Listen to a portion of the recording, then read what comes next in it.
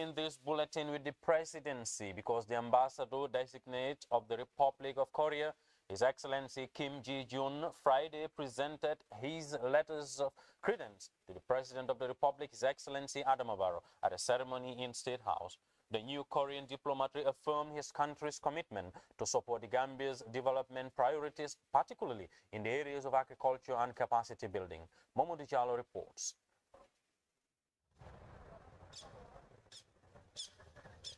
Relations between the Gambia and the Republic of Korea continue to flourish with the arrival of His Excellency Ambassador-designate Kim Ji-jun. He was received by a ceremonial guard mounted by elements of the State Guard Battalion.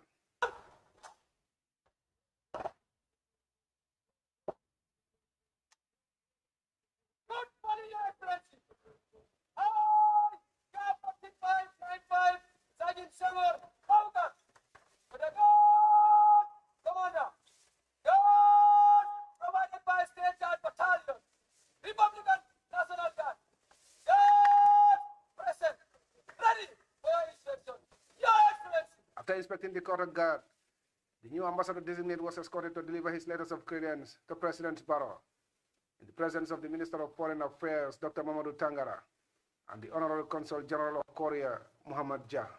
Speaking to reporters after the ceremony, Ambassador Ji-jun spoke of the historical ties that bind the two countries, whilst also reaffirming the Republic of Korea's long-standing commitment to support the Gambia's development efforts. We are working very closely to this time to promote the agricultural area. We have to get some way to sort out some kind of problems here, and then we will try to overcome for the food security, and we will try to get implantation of some Korean varieties here, which can produce 5 or 6 times more than the African rice. And if it works, we will contribute to solve this food security problem here in Gambia. That is the first our... He revealed that his government will soon replicate a similar rice project that has already been piloted in Guinea-Bissau to enhance food security in the Gambia, adding that the Republic of Korea has the technology and expertise in this field. The Korean ambassador and delegation were later seen off by the Foreign Affairs Minister, Dr. Mamadou Tangara.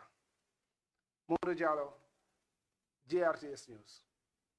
To somber mood in Brikama Sateba because the Alcalo of West Coast Region's capital, Alhaji Dembo Santang Bojang, has died on Thursday, age 89. On Friday, hundreds of mourners from far and near attended his burial at his former residence in Brikama after the congregational Friday prayers. Ibrahim Jallo reports. Late Alcalo of Brikama, Dembo Santang Bojang, dies, age 89. Mourners from different parts of the Gambia and beyond converged in Brikama today for the funeral rites and burial of the late traditional leader. Bojang, a retired police commissioner and former chief of Combo Central, passed away on Thursday evening after a brief illness. His demise shocked the nation, especially those in Brikama and the rest of West Coast region. Dembo Santang Bojang served in the Gambia Police Force and rose through the ranks to Deputy Inspector General of Police. He was appointed Alcalo of Brikama. He was among the Council of Elders of the town, an advisor of the West Coast Region body of Alcalolo, and also the chairman of the West Coast Region Council of Elders. Top government officials, including cabinet ministers, district chiefs, security personnel, and other personalities, joined thousands of sympathizers at the funeral services. Mourners spoke of his service to the nation that would rest in the history of the Gambia.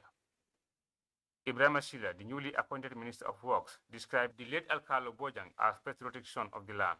Uncle Dembo Santang, as we fondly called him, was a patriot.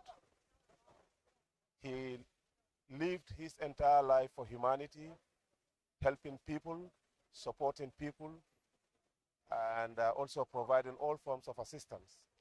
Whatever he could to make people happy, he did that. The Minister of Interior, Siaka Sonko, recounted the late Bojang's service in the police force and the country at large, citing honesty. I've worked with him in the police, and I found him to be dedicated, hardworking, and very straightforward. And the next thing he did for us, a legacy, he left his son, who is now Deputy IG in charge of police operations. doing a very good job. We have lost a very great man. Pa Modu Bojang is a son of the late elderly statesman. He described the death of his father as huge loss to Brikama and the country at large. I'm having a mixed feeling. I'm very sad at the moment, but at the same time, I'm very happy. Sad in the fact that I won't be able to see him again, because this is death. When you go, you never return.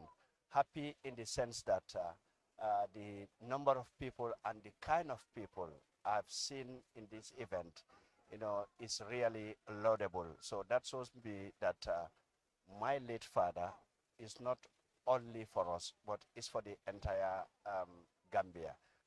The late Alkalo Bojang is survived by 4 wives, children and grandchildren. Ibrahima Jallo, GRTS News. Meanwhile, the late Alhaji Dembo Santang Bojang was born to Kakai Bara Bali Bojang in 1933, and he attended Armitage High School and St. Augustine's. He briefly worked at the then Cooperative Union before joining the Gambia Police Force as a cadet officer. Bojang served as officer commanding of many divisions across the country. Alhaji Dembo Santang Bojang also served as officer commanding OC of the Criminal Investigation Department and the director of the Gambia Immigration Department. He was commissioner of police, and after the amalgamation of the police and the gendarmerie, he became deputy inspector general of police. Following the death of his uncle, Yankuba Bojang, in the US, he resigned, contested, and won the Brikama chieftaincy elections in April 1993.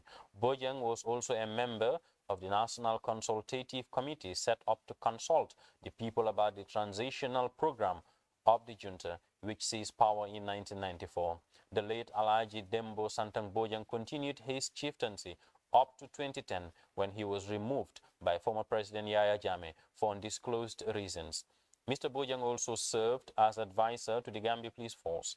He was appointed Alkalo by the Council of Elders in Brikama, fondly known as Bulundala, and the government of the Gambia in 2020.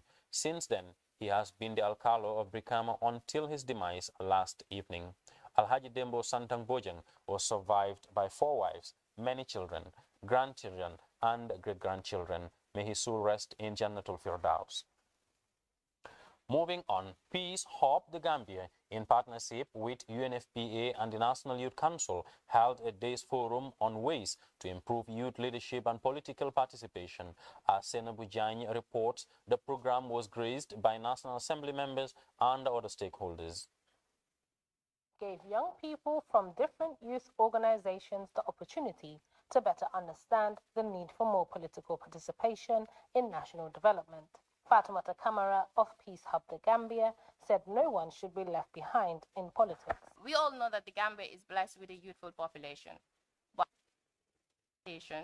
we are left behind. In terms of decision-making processes, we are also left behind. However, Peace Hub the Gambia deemed it necessary to create this platform for young people to share ideas, pave ways in order to increase more effective youth political participation.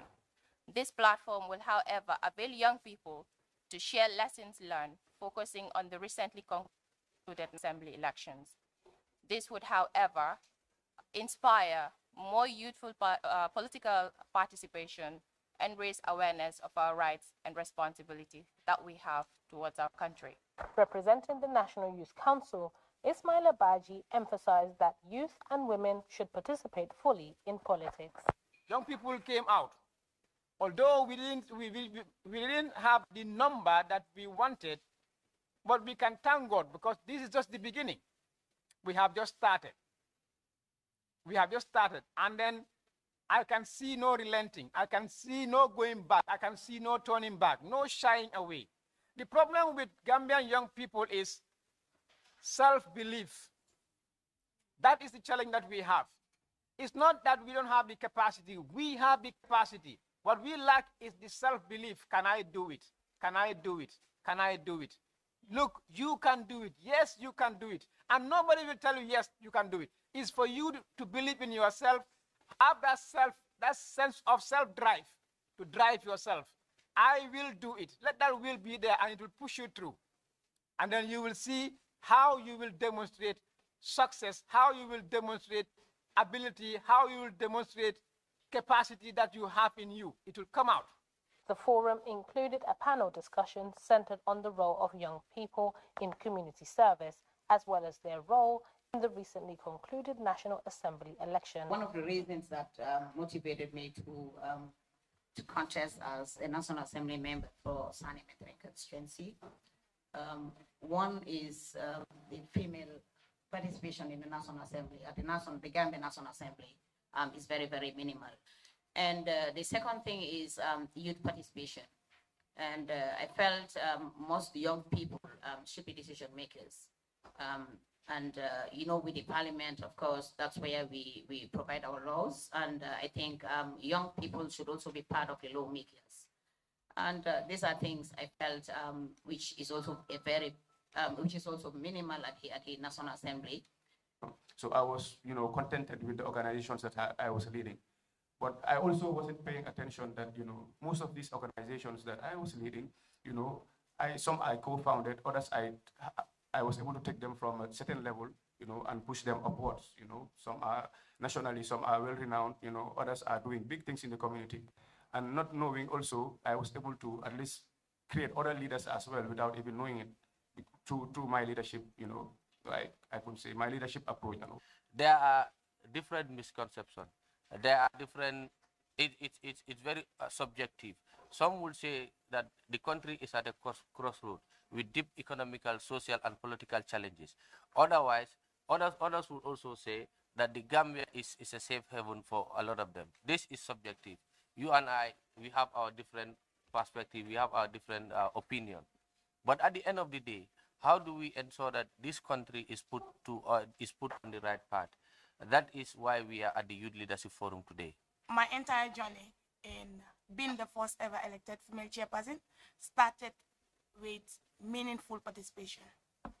So I felt that young women were not represented at council, that's the National Youth Council. And sometimes when I sit down, I always think, what are they discussing? Especially when my chairperson tells me I'm going for a board meeting. I'm like, why are they discussing? And there's no woman in that committee. It's very disheartening that we have the same number that was there in Parliament. During the fifth legislature, we have 5 women, 3 elected and 3 nominated. Unfortunately, 2 nominated. The third one, of course, was the former speaker. And that is the same thing again. It is very unfortunate, but we are not relenting. How are we going to change this? We come to realize sitting outside and advocating does not solve the problem. You must go into politics in order to address this problem. And how? I usually tell people democracy is 2 ways. Either they cater for you or you go and cater for yourself. And we have waited for so long, 57 years. These have not changed. So it's high time us, the young people, venture into politics, contest, vote for ourselves, take the position, advocate for ourselves, cater for ourselves, and move this country. Zainabu Jan for GRTS News. Internally displaced people in Fonyi recently received food and non-food items from Child Fund the Gambia. GRTS's Yusuf Abojeng has more. 300 bags of 50-kilogram rice, cooking oil, and 300 packets of soap are meant to support 300 internally displaced people and their host families in Bondali, Sangajor, Buyam, and Sibanor. Victims were affected as a result of the recent border clashes between the Senegalese military and the MFDC separatists. Muskuta Koma is Child Fund the Gambia country director. The first response strategy was for Child Fund to come up with a master response plan to support the system. Of course, based on the recommendation of the NDMA or the government response report. And as per the master response plan, we noticed that we really need to complement the efforts of the government in providing food and non-food items. In addition to this, Child Fund is finalizing procurement procedures to set up 5 child-friendly spaces in the 5 communities that have received the highest number of internally displaced persons and the children. The child-friendly spaces will be providing psychosocial support to children, and their families. The manager for Nyidindi Federation, Idi Ba, said the move is in fulfillment of their responsibility to support affected people. This time we are reaching 300, families. The same rice, oil and soap. So I want to assure the beneficiaries that despite the fact that it's an emergency situation, but normally we have to support the children in this kind of, emergencies.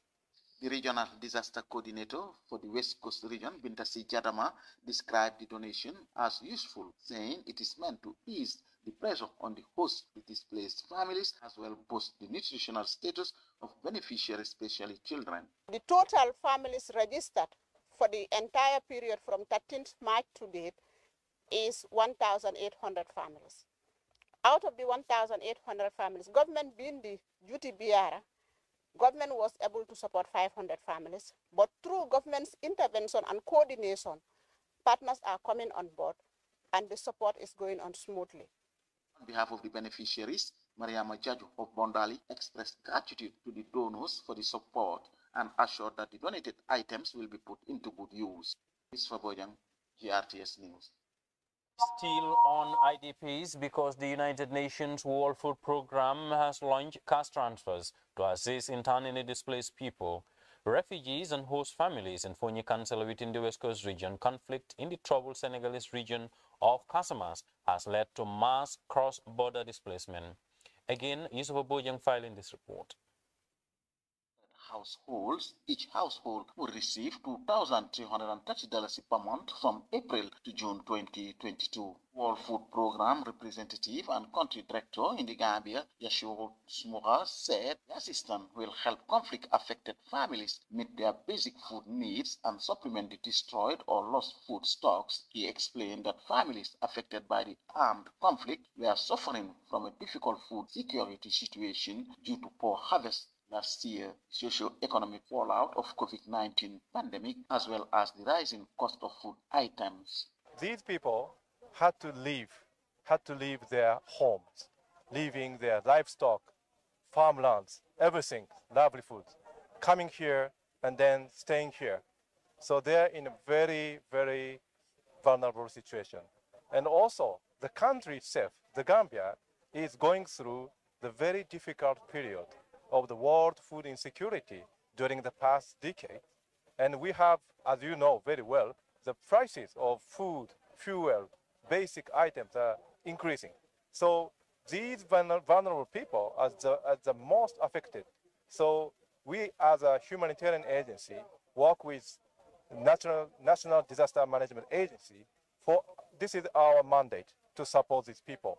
WFP boss noted that urgent support is needed to provide humanitarian relief and protect livelihoods for the most vulnerable families. This assistance, he added, comes at a time when the level of food insecurity and malnutrition is very high in the country. The executive director of the National Disaster Management Agency, Zana Dahaba, said the emergency response delivered collaboration with the National Disaster Management Agency and the Red Cross Society, targeting families identified through a joint assessment conducted by WFP and UN partners in support of the Gambian government. WFP, he said, serves as an effective humanitarian and development partner to the government of the Gambia in the fight against hunger and malnutrition through its programs, including crisis response, among others.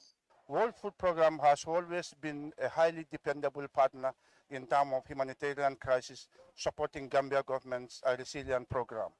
The beneficiaries, I can say, are receiving their money, and I also want to thank the Q Money for providing this electronic service to the victims. I'm really impressed with the kind of service that I have seen here today. The National Assembly member for Fonyi, Councillor Almami Jiba, said the assistance came at a time when many victims have lost their sources of income, while commending WFP for the support rendered to affected people in the 5 districts of Fonyi. Since the 24th of January 2022 down to the 13th incident, and that of the last incident on the 8th, you could see individual support, CBOs, government institutions, and also the Disaster Management Agency, and also the Red Cross. And also Dindi Bantaba has also been a partner of this disaster. I could say it individually, it's amazing. And the call that each of those organizations have did, it has been so reflective to the life and the livelihood of the family. The United Nations World Food Programme is the world's largest humanitarian organization, saving lives in emergencies and using food assistance, build a pathway to peace, stability, and prosperity for people recovering from conflict, disaster, and the impact of climate change. This is Bojang, GRTS News. Meanwhile, the United Nations Population Fund donated food items to the National Disaster Management Agency for onward delivery to the internally displaced people and refugees who are now seeking shelter in Fonyi as a result of conflict in the Senegalese troubled region of Casamance. The ceremony, held at the Disaster Management Headquarters in Kanifing, was the latest humanitarian assistance for the victims of the conflict since the showdown broke out between the MFDC rebels and Senegalese forces. Let's take a listen. The Gambia is supporting the government's call to contribute to the response as a result of the Casamance crisis. As we all know, we're having an influx of people coming from Casamance as well as internally displaced persons. So as a result of that, we have also, as part of our humanitarian response, try to contribute towards the food supplement needs of the communities in the Fonyis. Apart from that, we had earlier provided support in the form of dignity kits, and then we hope to provide more of that kind of support. Next week, we are also embarking on building capacity of our partners to basically respond to humanitarian emergencies. A receipt of this support from UNFPA. As we are aware, UNFPA is a very good partner to NDMA when it comes to disaster issues in this country. On behalf of Gambia government, I want to thank UNFPA in no small measure for strengthening the partnership between UNFPA and the government of the Gambia.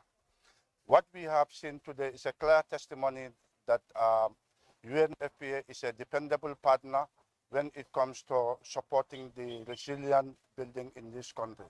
As we are here, we have 18,559 people who are already affected, 1,736 households. What this support will actually go a long way in trying to build the resilience of the population who have been actually affected.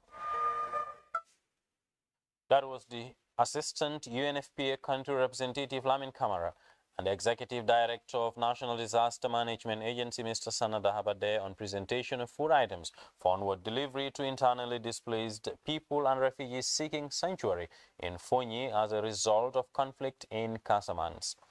Now we will take a short break, but up next is news beyond our border station. Hello, Sister Njai here, and today we are doing the unboxing of the Africell 4G LTE CPE router. Have you gotten yours yet? Here it is.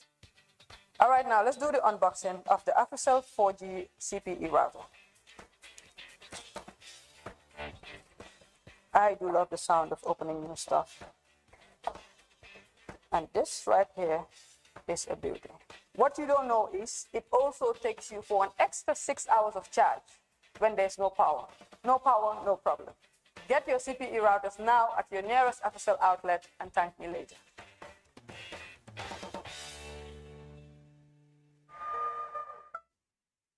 In the internationals, after not having a health center for almost 20 years, a community in Darfur is finally able to access medical care due to the opening of a new clinic. France 24 has more. A moment of communal joy for a vital service. These residents in northern Sudan celebrated the opening of a new health centre. They had been forced to travel long distances to access medical care, and many women would give birth at the local midwife's house. The people feel cared for, they receive adequate services, and medicine is available in the centre, and the place is comfortable. This village has been without a medical center since 2004, after its dispensary was destroyed in the conflicts between Khartoum and separatists. Residents fled, but since 2018, little by little, some 8,000 people have returned to the area after having spent years living in displacement camps. The World Health Organization held a lengthy consultation period to better understand locals' needs before opening the clinic. When the community is being informed and taking an informed decision about the kind of health services that they are asking or they need. So they are not only just recipient of the services, but they are part of the planning and the design and later on even in the protection of these health services. Sudan is among some 115 countries that are part of a partnership with the WHO, which aims to provide universal health coverage. More than 900 million people have benefited from the program. Elsewhere, Russian strikes have hit several regions across Ukraine on Tuesday, including the western hub of Lviv, 6 railway stations, and a mountainous region bordering Hungary, which was targeted for the first time, officials said. More in this France 24 News report. Side has said that it has now switched to an offensive posture rather than merely defending their positions. That doesn't mean to say a counter-offensive across the entire line of contact, which is extremely long. I mean, it goes really from the north of Kharkiv here, all the way down to Mykolaiv and the Black Sea coast. So that is an extremely long line of contact. And we're not talking about Ukrainian counteroffensives everywhere, but there has certainly been a significant one around Kharkiv here. Still heavy fighting around these areas that I've got in green and black, which is where the heaviest fighting, for example, Izium, where a lot of the Russian forces are concentrated, but also here from the south of the Donbass. So essentially what we're seeing is a continuation of Russian tactics to try and squeeze this bulge here and eventually envelop Ukrainian forces. But around here, the situation has actually been relatively static in the last few days in terms of the big strategy of Russia, which is to envelop Ukrainian forces, but still heavy fighting here around these green and black circles. So Russia's approach essentially doesn't seem to have changed, although its way of operating has certainly changed since it failed to do this lightning offensive on Kiev a few weeks ago. Different modus operandi, but still not able to essentially envelop those Ukrainian forces, which, as I said, have conducted counterattacks around Kharkiv, but also they're saying that they've made progress, the Ukrainians, this is, in parts of Kherson Oblast and around Mykolaiv as well. So we'll have to see, but certainly the fact that the Ukrainian military is saying that they are switching to offensives in some areas, that reflect perhaps a certain level of confidence, perhaps reflecting also this resupply of Ukraine by outside powers, though you know, what happens in the long run, it's very, very hard to predict, Will, because, of course, in a war of attrition, there are so many different factors. One just can't really predict how all of this is going to end up. Will it last for weeks, months, years? What sort of level of Western support does Ukraine really count on? What will the Kremlin decide around May the 9th, which is, of course, a very symbolic and important day in Russia, victory over Nazi Germany being celebrated? Will there be some kind of tactical success being touted as a reason to sort of pull back a little bit, or on the contrary, an escalation? So this could go in many, many different ways, but certainly from the Ukrainian authorities' point of view, they believe that the Russian offensive has stalled in the Donbass, but that doesn't mean to say a Ukrainian victory. It doesn't mean that. It just means, you know, some sort of you know, balance of power, and it depends really now what Ukraine decides. Do they try to actually push back beyond? So this is an area, these stripes here, we can show you. This shows areas that were controlled by pro-Russian forces before February the 24th. Does Ukraine actually try to push this back? Do they try and push Russia back into the Crimean Peninsula. This is where they essentially spilled out from on the 24th of February to make these gains here in the south. How far does Ukraine go? These are all tactical, military and political decisions that we'll have to wait and see what Ukraine actually decides that it feels it can do. Tunisians joined millions of people around the world to mark the 2022 World Tai Chi and Qigong Day, an annual event held on the last Saturday of April to promote the related martial arts disciplines of Tai Chi Chuan and Qigong since 1999. CGTN's Adnan Chiao-Chi reports from Tunis. Qigong ambassador for Tunisia and Africa, the martial art expert from Cameroon invited many people to join his open-air session in the natural park of Sidi Bou Said, the northern suburbs of the capital city Tunis. Et qui, en fait, depuis cette année, Tai Chi and Qigong is spreading around the world. People in more than 90 countries are practicing this discipline to mark this special day because it has many health benefits. It's a source of well-being, reduces high blood pressure, it's good for mental, physical and emotional health. Tunisians and foreigners living in the country, including children, say that practicing Tai Chi and Qigong, even once per week, has many benefits. So, as you see, we're welcoming a lot of people that come here for free and practice and discover the art of Tai Chi and Qigong. So we've been doing this practice in Tunisia since now 12 years. We're a group of many persons from different nationalities, different backgrounds. I encourage everyone to try this discipline because it's a way to find out who you are and to connect with oneself and to our environment through slow movements and deep breathing. It's a way to have a moment of harmony inside and outside with the surrounding elements. Ulfa Ayashi is a 44-year-old civil servant who defeated a deadly disease. She joined a group of novice and experienced fans of Tai Chi and Qigong as part of her recovery process. Ulfa says this discipline has helped her achieve physical and psychological healing. Last year I got sick and the cure was long and tough. I stayed motionless at home for 12 months. I started practicing Tai Chi and Qigong to recover. Now I feel much better. This Chinese discipline has saved my life and allowed me to feel better. Tai Chi and Qigong has gained popularity in Tunisia since the outbreak of the global pandemic in March 2020. When Tunisian authorities issued stay-at-home orders and imposed restrictions during the lockdowns, many people started practicing Tai Chi and Qigong online. Martial artists are now joining clubs as the health situation improves in the North African country. Adnan Chiao-Chi, CGTN, Tunis.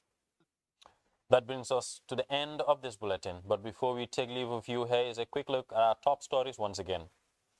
The Ambassador-designate of the Republic of Korea, His Excellency Kim Jin-jun, presented his letters of credence to the Gambian leader, His Excellency President Adama Barrow.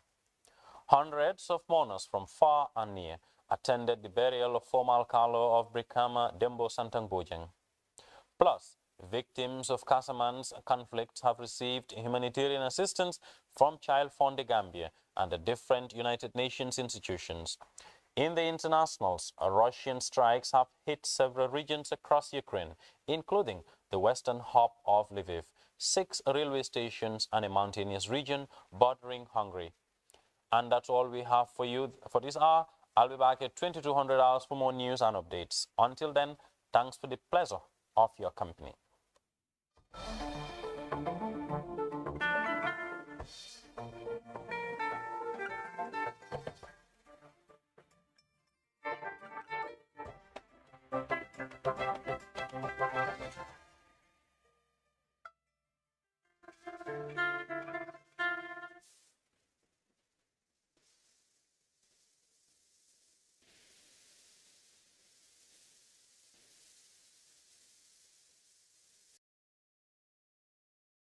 Thirsty for more?